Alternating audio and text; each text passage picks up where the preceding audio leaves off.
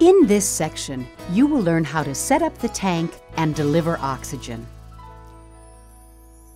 Pediatric Home Service has 6 tank sizes, from very large, non-portable to small, portable tanks.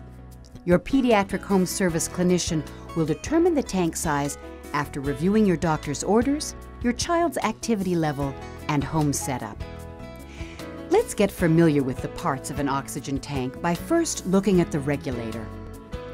A regulator has 2 parts, a pressure gauge and a flow meter.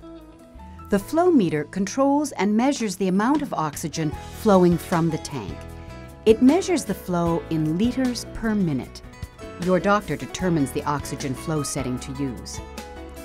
The pressure gauge measures PSI, or pounds per square inch, to display how much oxygen is left in the tank. A full tank reads with the gauge needle resting between 1800 and 2200 PSI. Here is how to prepare a tank for use. Before setting up and changing out a tank or oxygen tubing, make sure your child is breathing comfortably on another oxygen source. Also, always remember to wash your hands. Start by removing the tape or plastic wrap covering the oxygen outlet. Remove and set aside the plastic washer. You are now ready to open the tank, allowing oxygen to blow out any dirt or dust that may damage the regulator or cause a spark. To open the tank, position the side with the 3 holes away from yourself and others. To open the tank, you will use either a hand wheel or this specially designed wrench. Turn the tank's valve in a counterclockwise direction. You will hear a very loud hissing as the oxygen blows out any dirt or dust. After a few seconds, close the tank by turning the wrench clockwise, returning the valve to the off position. Be careful not to over-tighten this valve. Only use the special wrench, as other tools may damage the valve. You are now ready to attach the regulator. Attaching the regulator requires using one metal sealing washer, not the plastic washer. If the metal sealing washer is damaged or missing, use your spare. If you can't find your spare, and this is a one-time emergency situation, use the plastic washer. If you use the plastic washer, call Pediatric Home Service right away to get more metal sealing washers. Align the pins of the regulator to the 3 holes on the tank. Hand tighten the regulator into place, being careful not to over-tighten. With the regulator securely attached, slowly turn the tank on. Rotate 1 complete turn counterclockwise. If you hear a hissing sound while opening the tank, immediately turn off the tank by turning the wrench or hand wheel clockwise. Try troubleshooting a hissing sound by retightening the regulator. Then, slowly turn the tank on. If you still hear a hissing sound, immediately shut off the tank, remove the regulator, and check to make sure the metal sealing washer is positioned correctly. Then retighten the regulator and slowly open the tank.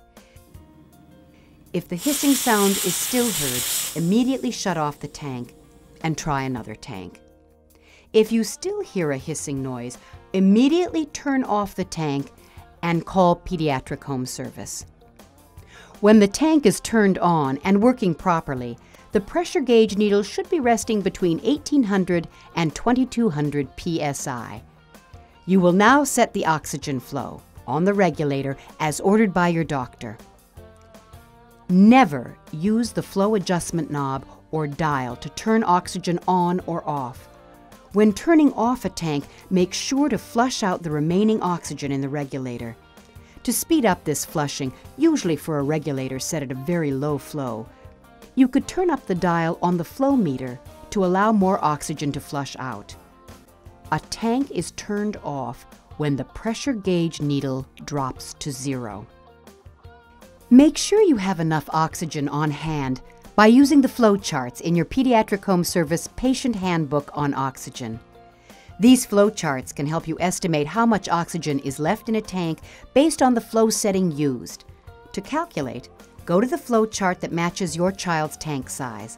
Look at the pressure gauge needle and read the PSI value. Find this value in the top column, Then find your child's liter flow value in the left column. The intersection of these two columns provides an estimate of how long the oxygen in your child's tank should last. Your child also needs to have enough backup oxygen. You will work with your pediatric home service clinician and service specialist to make sure your child's backup oxygen needs are met. With the tank set up, you are now ready to connect your child's nasal cannula, simple mask, extension tubing, or, if needed, an inline adapter.